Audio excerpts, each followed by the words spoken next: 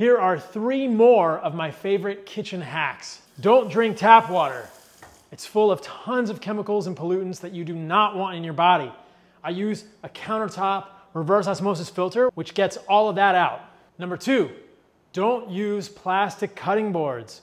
I never use these because I don't want to be eating plastic pieces, microplastics, phthalates, or xenoestrogens that can come off the cutting boards into your food. I only use wood cutting boards, and I often eat my food directly off of these. For the same reason, I don't use any plastic cooking utensils. I only use wood or bamboo. Number 3, do not use seed oils in your kitchen when you are cooking. These are garbage. They have no place in your food. I only use animal fats like tallow, ghee, or butter when I am cooking, and I use it liberally. Doing these simple 3 things in your kitchen will vastly improve the quality of your health and the quality of the food that you are preparing.